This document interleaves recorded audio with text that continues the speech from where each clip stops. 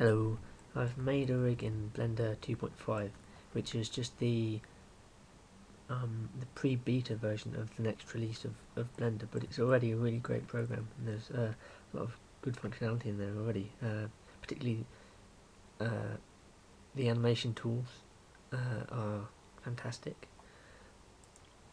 So I've used some of them to make a rig here. This is it. I'll just go through some of the controls. This is the inverse kinematic controls here. It's the foot. You can use it to place the foot. Standard. This is quite cool. This is a foot roll control. You pull up to rotate the foot up around the ball of the foot, and pull down to rotate the foot back around the heel of the foot.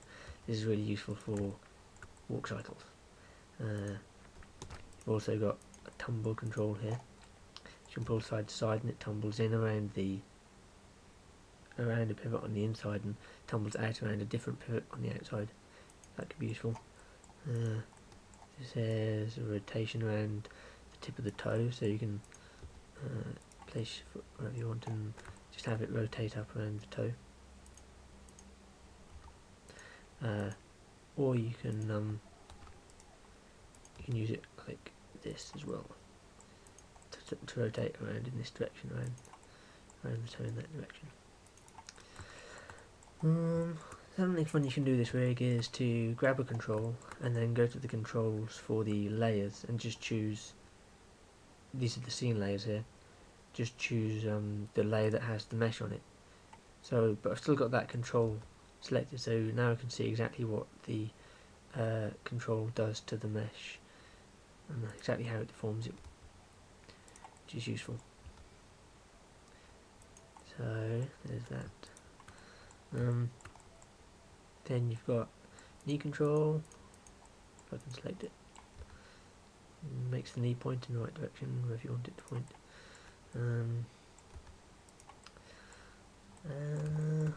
Then the hand, the arm, inverse kinematic controls, pretty similar.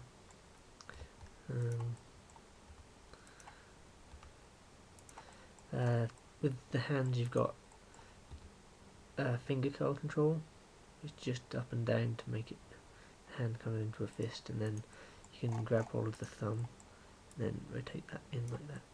And then if you wanted to see what that looked like just on the mesh without the control in the way, just click on on that layer again. That's good.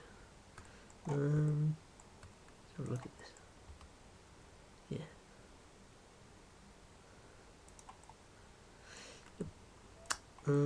This is the hip.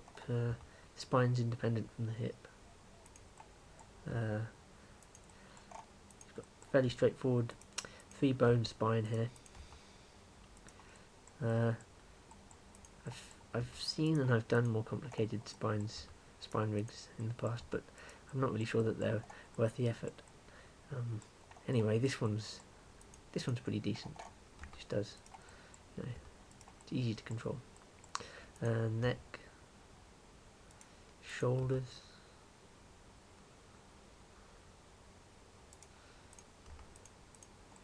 just grab or rotate these. You can do either. Doing some weird dance.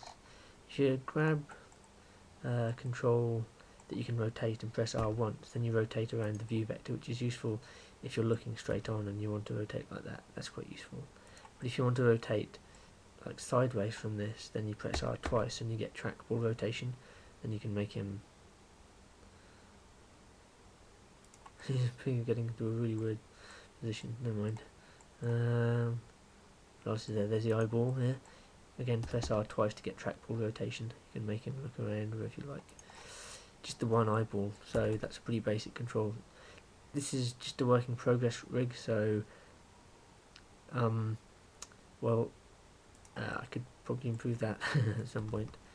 In general, the facial controls are the less advanced ones at the moment, so there's only really the head, the eye control, and then the jaw here, which again it's useful to use the trackball rotation by pressing R twice.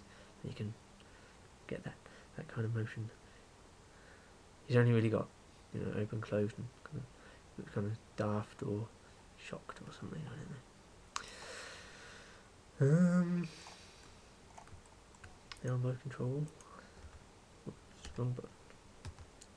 Elbow control.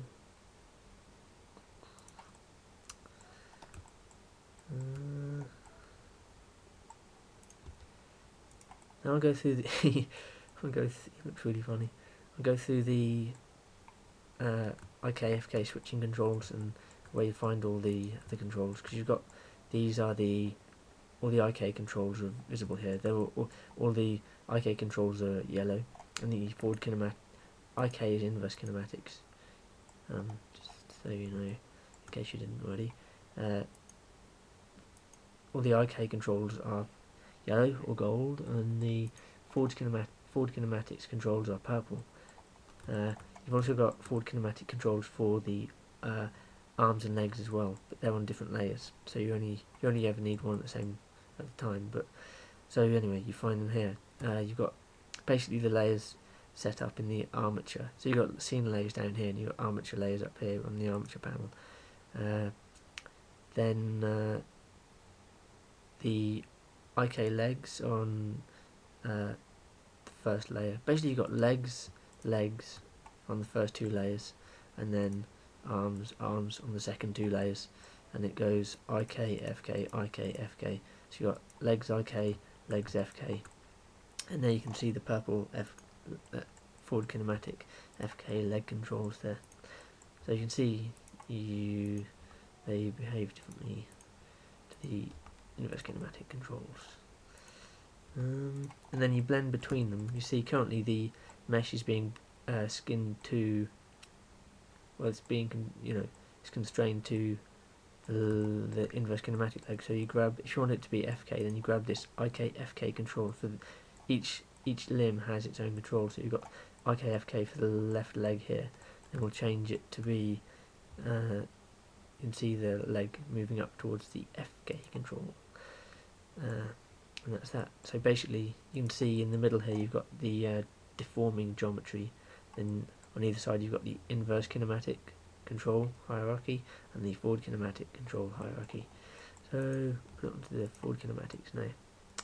He's doing some kind of a high kick.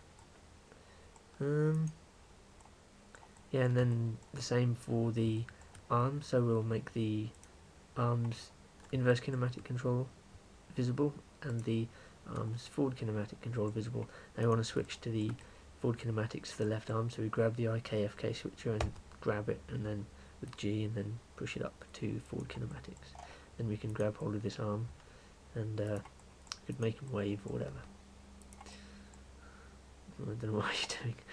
He's freaking out. That's what he's doing. So, and the FK arms have got their own hand grab control as well, and for the thumb as well. And you can rotate this. And you've got nice using B bones to make the rotation smooth up the arm, so you can see that twisting nicely. I don't know if that's clear. Well, pretty good. Losing some volume there, but it's pretty good overall. Probably the mesh needs a bit more geometry in it, but anyway.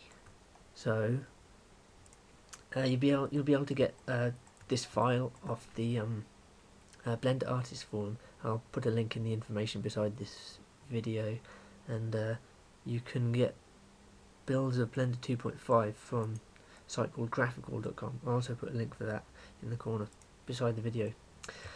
So join in with the Blender 2.5 development, use it, find bugs, and they'll get squished and everything will get better, even better, because it's already pretty good. This text here is just some information about how to use the rig, more or less the same as I've gone over in this video, just in case you need a refresher. So thanks for watching, hope you like the rig, and happy blendering. See you later.